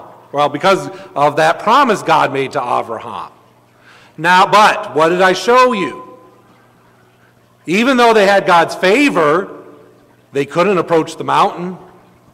They had to sanctify themselves for 3 days before they could even hear the word of God. They needed something else in order to actually be in the presence of God. God's favor alone was not enough. And that's what I think they're really that's what they're missing. Having died to sin by the law, we are thus resurrected through Yeshua to the what?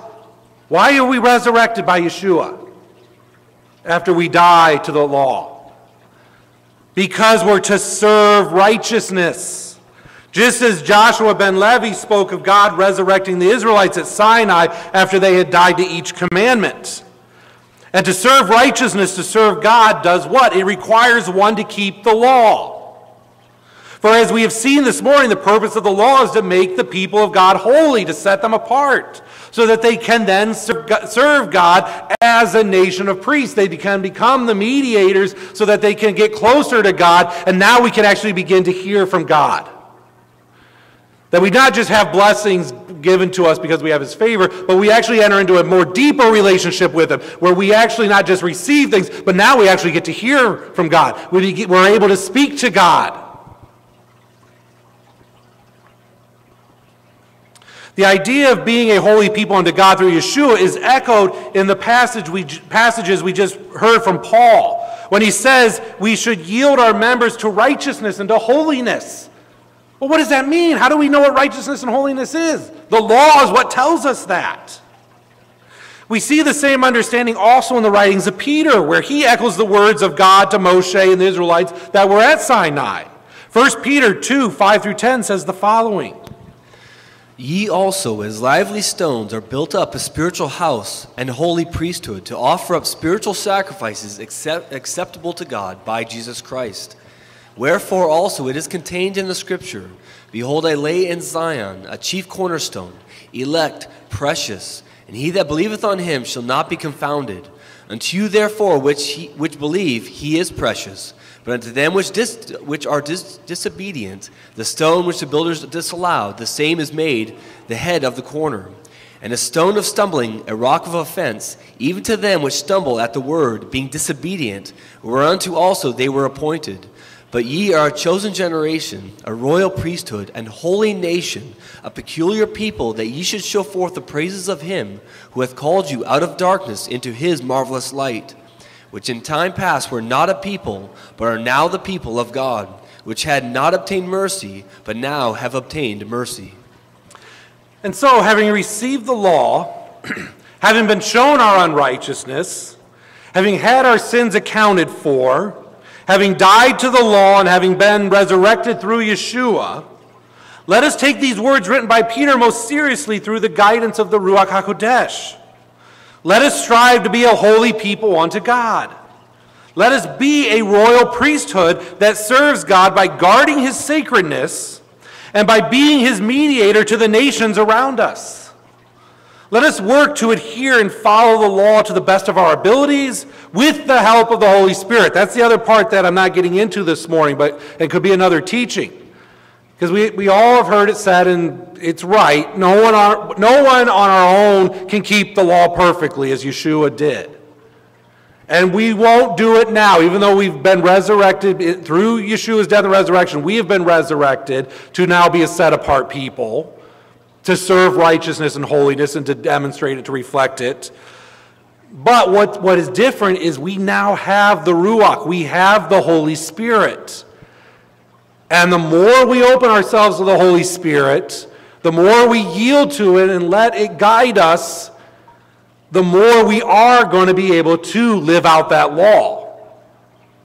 When we as followers of Yeshua who have died and been raised, still waiting for the physical, but spiritually, that should have occurred in us. If you belong to Yeshua, that should have occurred. He's giving you a comforter. He's giving you one who will strengthen you. And if you follow the Spirit, you demonstrate the fruits. There's no law against the fruits. As we know, we will carry out the law perfectly. It's only when we decide, because we still have the flesh fighting with it. Us and Paul gets into this in Romans 7. I'm going well beyond today's teaching, but I think it's important to think about in all of this. When you violate the Torah today, it's not because you are in the image of Adam and you sin. It's because you're not following the direction of the Holy Spirit in your life. You've decided in that moment, in that situation, to shut yourself off to the Holy Spirit and let the flesh come back to life in essence. But if you don't do that, if you continue to pursue obedience and submission to the Holy Spirit, you will find that those inclinations that we still carry in our flesh to sin, they're going to diminish more and more and more. That's the process of sanctification. And let us live our lives as best we can, again, to be those priests that God calls us to be, to protect his sacredness and his holiness, but also to be that mediator, be that ambassador to go out into the world and represent God to the nations. If you continue to live life as you did before, if you continue to violate the Torah, you're not going to be a witness to God. Because you're not witnessing to his righteousness and his holiness. You may be witnessing to something else, maybe a blurred vision of God, maybe some corrupted image of God, but it won't be to God himself. Only by following Torah are you going to be able to do that. It is our duty to praise the Master of all, to ascribe greatness to the author of creation. For he made us unlike the nations of the lands, has not placed us like the families of the earth. He's not made our portion like theirs and our lot like all their multitudes. And we bend the knee and bow and acknowledge our thanks before the King over kings, the Holy One, blessed be he. He stretches out heaven and establishes earth's foundation, and the seat of his glory is in the heavens above, and the presence of his power is in the most exalted heights. He is our God, there is none other. True is our King, there is nothing beside him. As it is written in his Torah, and you shall know this day and take to your heart that the Lord, he is God in the heavens above, and on the earth below, there is none other. Amen.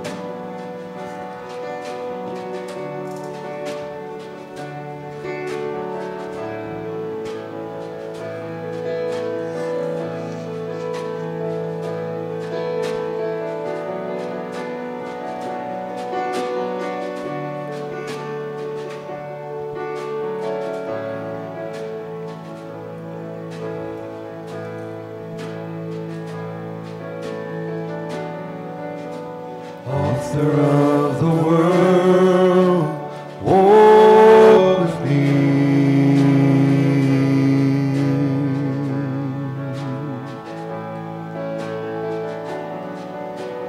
Ruler of the earth, walk with me.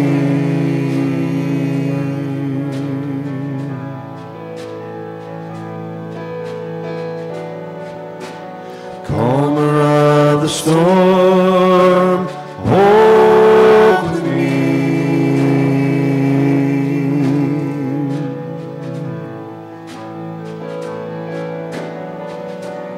Healer of my heart, walk with me.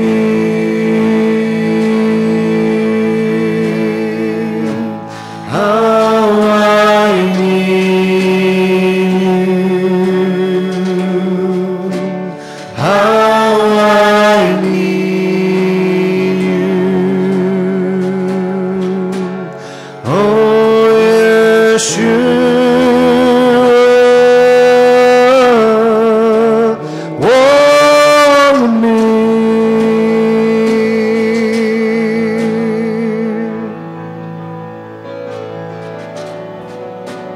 Light for every step, walk with me.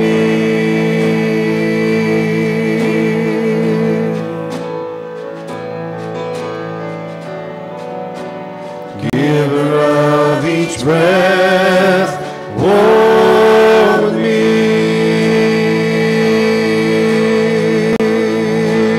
How I need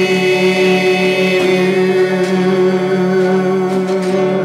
How I need you. Oh, Yeshua,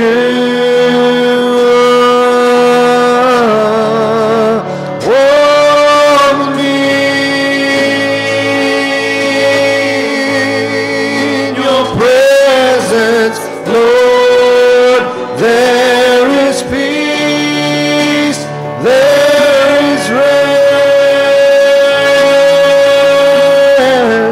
In your presence, Lord, there is life that never ends.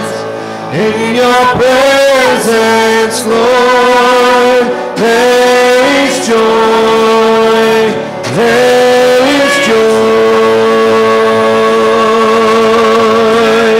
In your presence, Lord, there is life.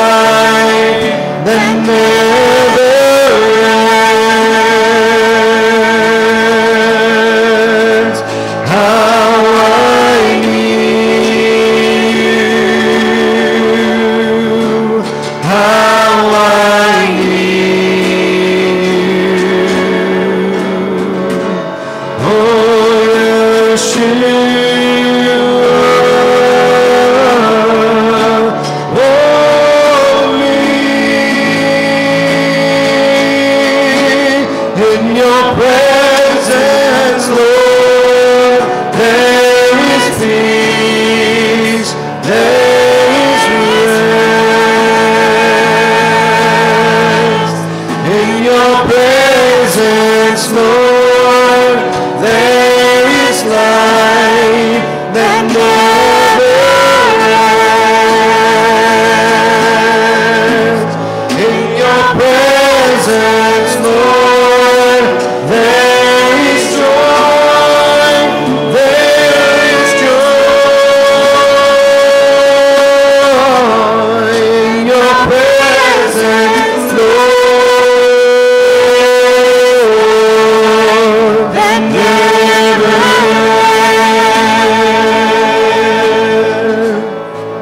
Oh, how I need, how I need, how I need, oh, Yeshua, oh, you are with me.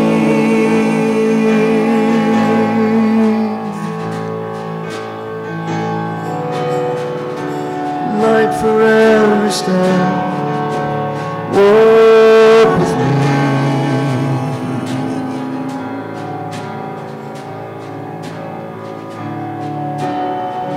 You're the giver of each breath, won't you walk with me?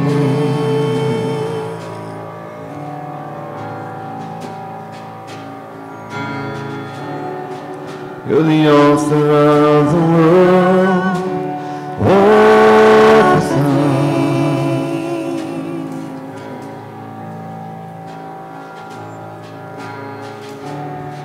You're the ruler of the earth, walk with us.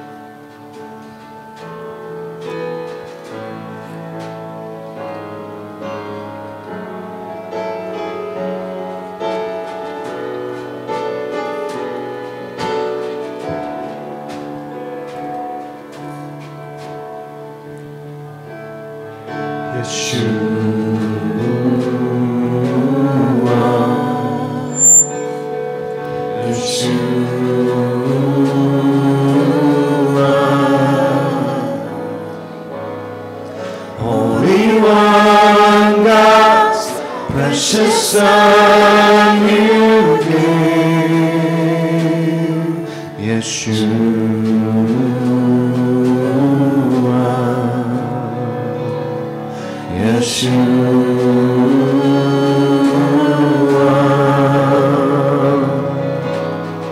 on the cross you took my shame forever from my heart. I'll say, I live to worship you, oh Lord, my King of glory, brought me to life, gave me wings to fly.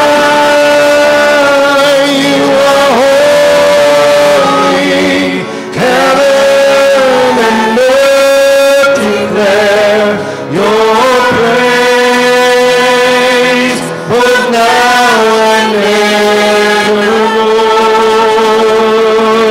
I glorify your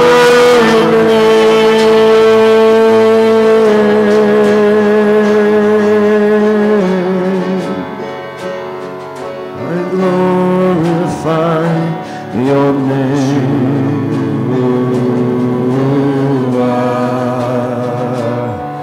Yeshua. The cross you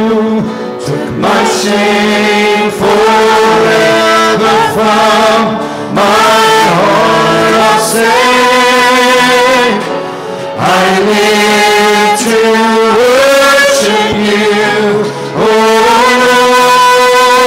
Lord, my King of glory, brought me to life, gave me wings to fly.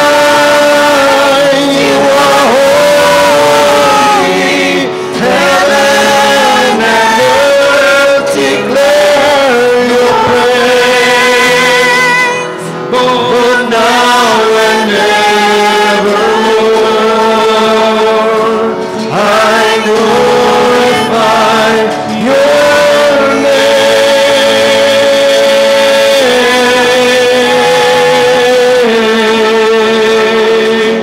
I glorify your name. Your name we glorify. We glorify your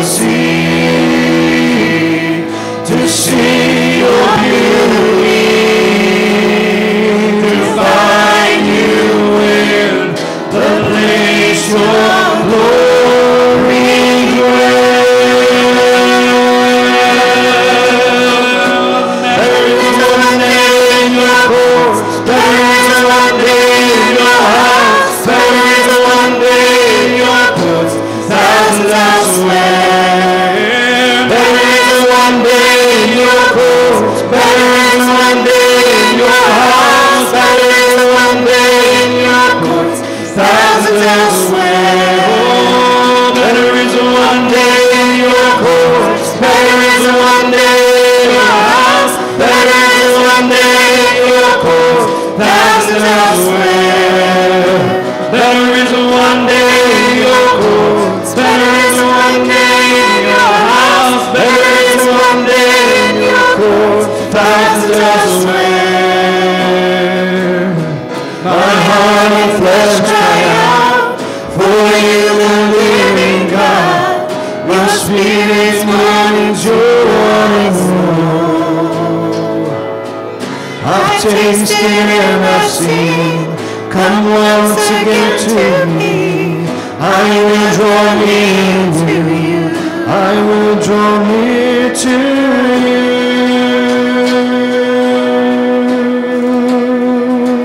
There is one day. There is one day. There is one day in thousands elsewhere. There is one day. There is one day. There is one day in thousands elsewhere. There is one day in your courts. There is one day in your house. There is one in your courts. Thousands elsewhere. There is one day in your courts. There is one day in your house. There is one day in your courts. Anywhere else, Lord.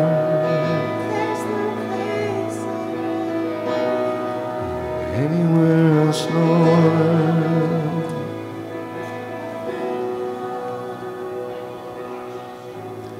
We worship you today, Father. We honor you.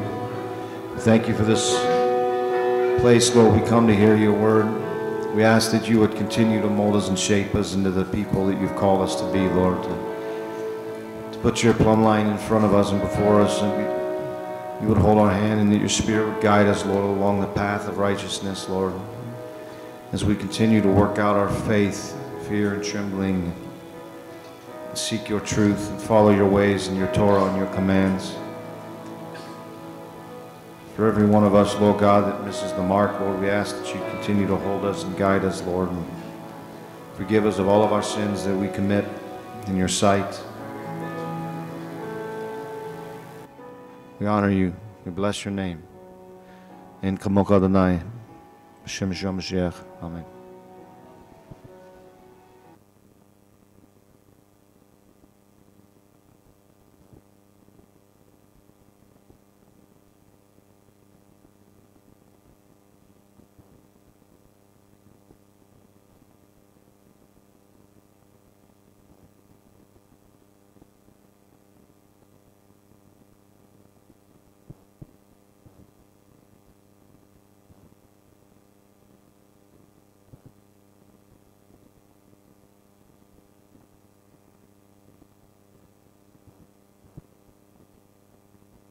Maybe see it for announcements.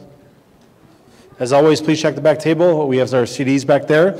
As well as on the back table, we have the sign-up list for Pesach this year. Again, as I've been announcing, it's going to occur April 8th, which is a Wednesday night. We'll begin at 6:30. I also put an invitation on Facebook, so I encourage you to go out there to show that you're going to the event, and then if you would like to share it, feel free to share it. Obviously, it helps to get it out there on Facebook for people to see that we're having our annual Pesach. It's going to be at the Sheraton Hotel again, so please sign up. All the meals are going to be the same. All the amount of money is going to be the same. So if you have any questions, let me know. Also, as Rabbi Stephen talked about today, we are going on Tuesday evening, going to the Fairlawn Movie Theater to see Patterns of Evidence. It's going to be at 7 o'clock to 9:30. We already have about 4 or 5 people going there, so if you want to come to the Fairlawn Movie Theater and join us, that'd be awesome. We can talk about that after service. We can coordinate who's going and what time we want to meet up so we can all sit together. Also, the Bat Mitzvah class for Hebrew will begin at 2 o'clock today, so please see Kathy in the back at 2 o'clock, and that's when Bat Mitzvah, you'll be learning Hebrew. Did you have anything to add as it relates to Parents of Evidence? Okay. And then obviously Yeshiva, we don't have Yeshiva this week, but Yeshiva will start again the following week. So not this Wednesday, but next Wednesday, we're going to start up.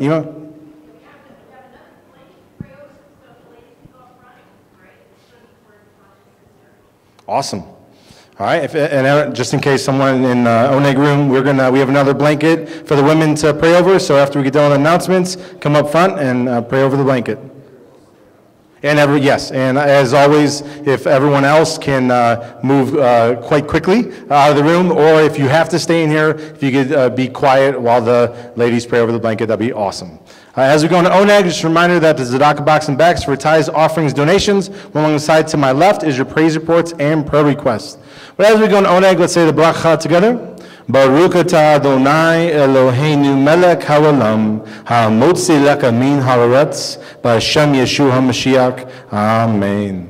Blessed are you, O Lord our God, King of the universe, who brings forth bread from the land, named Yeshua the Messiah. Amen. Shavua Tov.